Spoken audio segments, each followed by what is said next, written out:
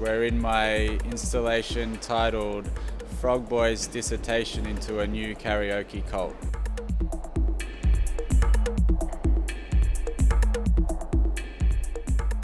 It's Philippines in origin and inspiration? Yes, yeah, definitely. I mean, the work was conceived there, produced there, and then shipped here. 2005 I did an AsiaLink residency in Manila, and this country just sort of got its hooks in me, you know, and I just sort of fell in love with it and was a bit obsessed with it and addicted for all different reasons, you know, the good and bad reasons. I quite enjoyed the city, the people, the arts community there is really good. So I just sort of kept going back, and then before I knew it, 3 years had passed. Yeah.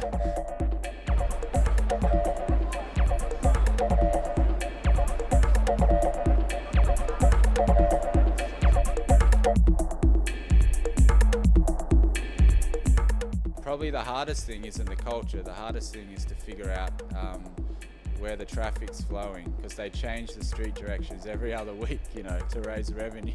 So, you know, that's probably the toughest bit.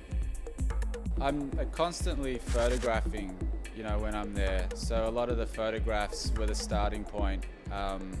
And I'm predominantly a painter. So I wanted to do a work that was still painting based, because I think that for me that was quite ambitious, you know. So I thought, well, an easy way to do it is to still use painting traditional mediums, but make it three-dimensional, you know. And a lot of the environments I was photographing in Manila were these sort of makeshift housing, you know.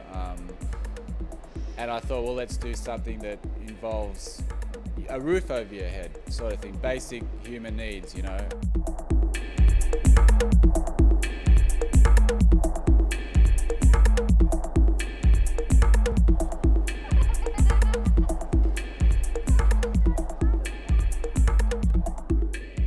And then I'd experienced a lot of the stuff in the freak show, circus sort of things in the provinces in the Philippines, and was still amazed at the sort of old school tradition of using billboard painting for advertising, you know.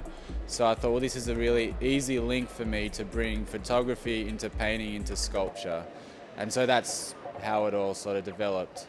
And plus the building was big enough to house the work. Yeah. When I first saw the work, I thought it was a Mexican artist. Yeah, and you know, there is a link, and I guess it's that you know, colonization from Spain, you know, and whether, you know, things stay embedded in the culture or the architecture or the food or what have you, you know, it's quite a similar environment, I'd say, to Mexico City.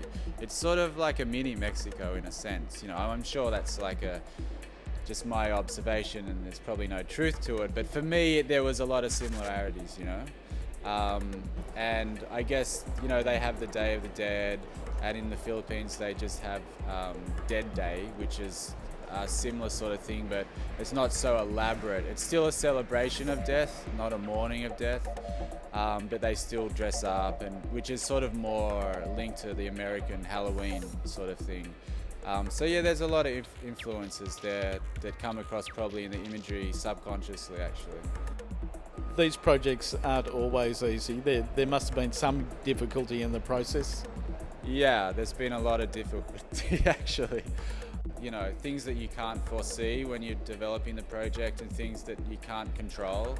Like when this work was finally getting FedEx to Sydney, the truck couldn't come and pick it up because a typhoon came through the city, you know, so we're like, it's not going to get here on time, you know. So these things that you have no control over, you know, and freighting restrictions and rebuilding and getting it wrong and rebuilding again, and you know, because it's painting, it's like, I mean, luckily enough, I'm treating it like an artifact and something that almost seems like it could have been taken from a place. So it's not one of these sort of pristine paintings on the wall. It feels like the work itself has been through an experience, you know. So it's got, you know, like leaving the edges rough, making it feel really honest in the approach of the way it's built, you know. I'm into that sort of stating the obvious, you know, and even using the cliches in the images. You know, and if I'm missing a bit of panel on the video screen and I'm too lazy to go and get another piece, well, let's not have another piece. You know, it's these things of being comfortable within the work and the materials you're using that I find exciting.